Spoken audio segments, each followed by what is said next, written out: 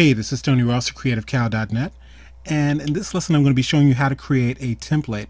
So if you've got a lot of things to do, let's say if you're doing things pretty frequently, instead of recreating the settings for a document over and over, you can actually have a template built up to go ahead and get you a little head start. The template I'm going to be building is because I do a lot of animations or motion graphics that I'm going to be shooting out to DVD or specifically for television. So I'm going to set up a document at 720 by 540, and I'm actually going to set the frame rate at 15 frames per second, as well as include a action safe and title safe little guide layer.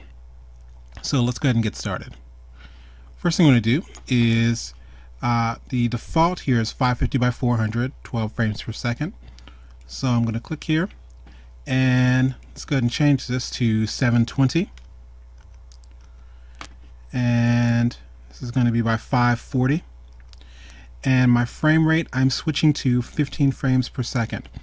Now, why am I using 15 frames per second? This is just a personal preference. I normally work in either 10, 15, or 30.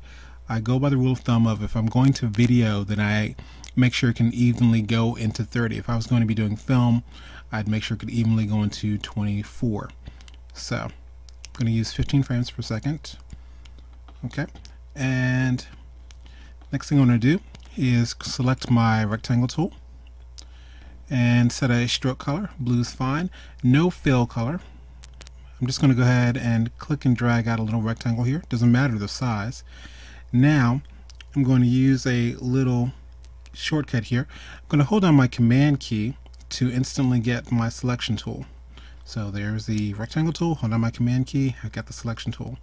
Going to double click on the rectangle to select it, and down here in my little properties area, if you notice, this is I have mine pretty much the constraints on right now, so it's going to be 117 by 117. If I change this, it's going to stay in proportion.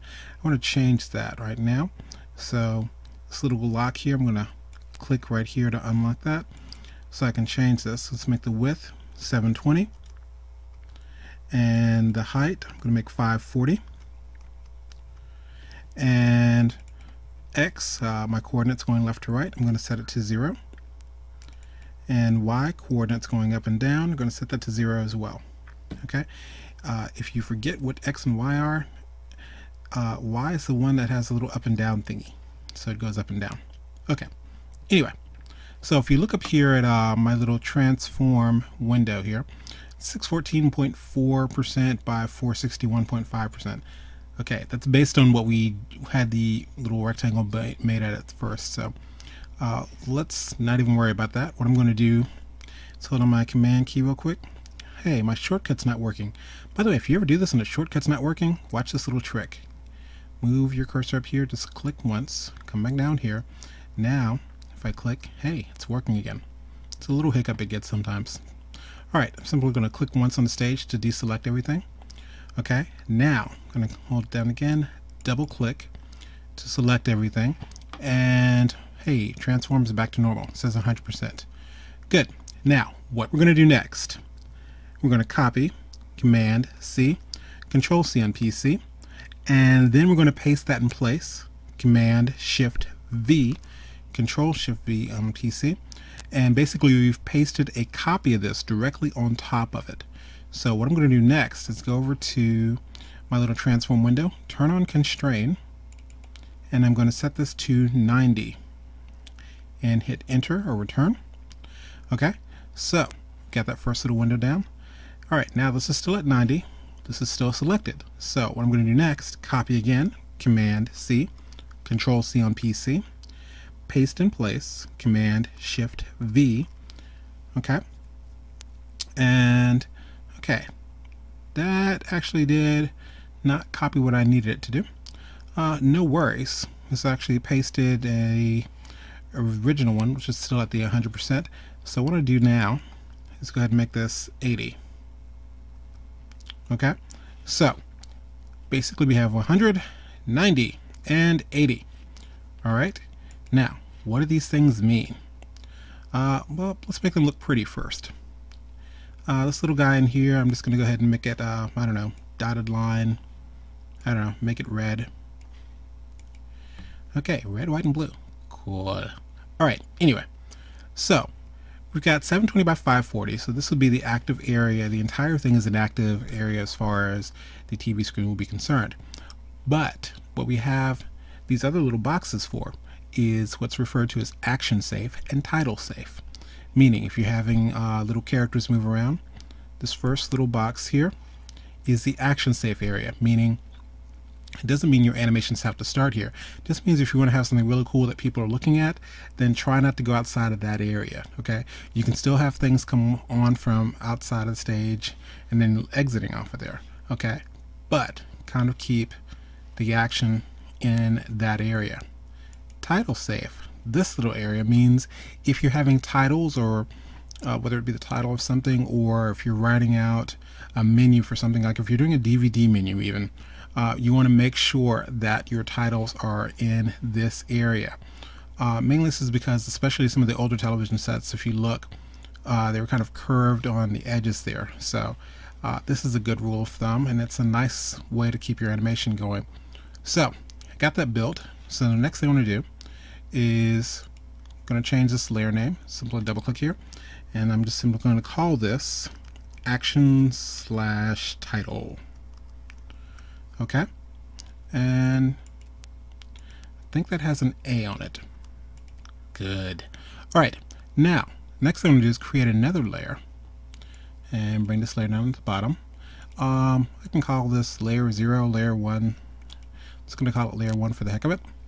And the action safe and title safe, I can make this a symbol, but I really don't want to add it to the library. What I am going to do is set this as a guide, which basically means it's not going to be visible, and it also will not add to the file size of my files. And I'm going to lock that layer. Okay, so I have that as a guide, and I've got my 720 by 540, got my 15 frames per second. Okay, this is great. We haven't saved yet. Okay, so let's do save, but this is going to be a little different. Let's go to File, Save as Template. Okay, now I'm going to do a little name here. Let's do TV, and this will be 720 by 540 at 15 frames per second.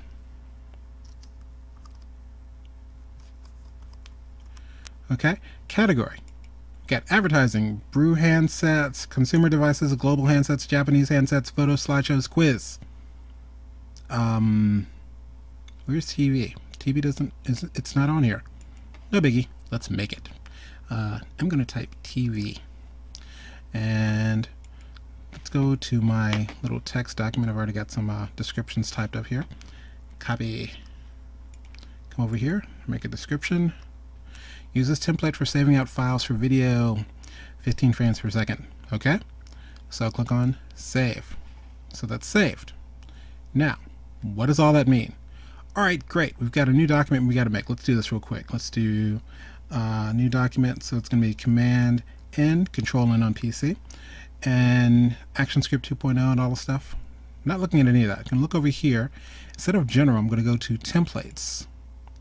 Okay, so we've got advertising, brew handsets, consumer devices, global handsets, Japanese handsets, photo, slideshows, quiz. Voila, TV. Let's click here, and hey, there it is. And it says use this template for saving out files for video, 15 frames per second. I think that's what I need. So I'll click on OK, and I have a new untitled document already set up for me, so I can start doing my animations and start working on this layer and having everything set up as a guide. So there you go. That's how you create your own template. This has been Tony Ross for CreativeCal.net. And remember, keep it simple, keep it perfect. If you don't have time to make it perfect, rethink the idea.